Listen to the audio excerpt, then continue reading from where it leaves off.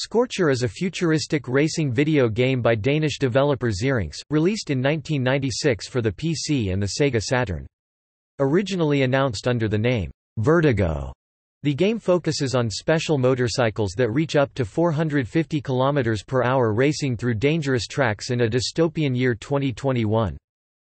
Scorcher was one of the most graphically advanced Sega Saturn games of its time, enough so that Sega shipped an unfinished version of the game to third-party developers as a graphics demo for the Saturn.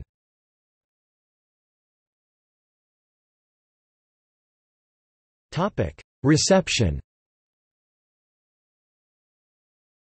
Though the Saturn version of Scorcher was hyped in the press during its development, the completed game underwhelmed most critics upon release. Reviews typically commented that despite its prolonged development cycle, Scorcher's graphics were still cutting edge, but that the gameplay design is flawed and overall mediocre. Lee Nutter of Sega Saturn magazine, for example, called it a graphically excellent racing title where the gameplay appears to have been more of an afterthought than an integral part of the game.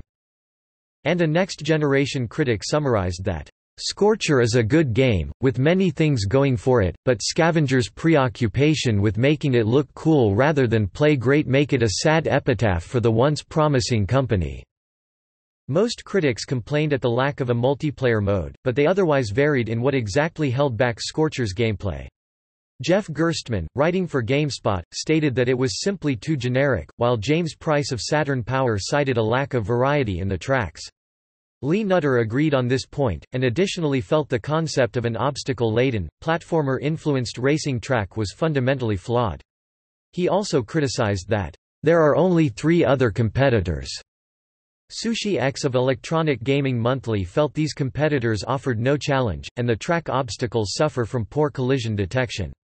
His 3 co-reviewers defended the game, saying that it seems awful at first but is enjoyable once one masters the difficult controls. They gave it scores of 7.0 and 7.5 out of 10, while Sushi X gave it a 3.0. Next Generation contended that few gamers would be willing to work their way over this frustrating learning curve, particularly complaining at the steep increase in difficulty on the third track and the fact that players who fall down a pit or respawn right in front of the same pit.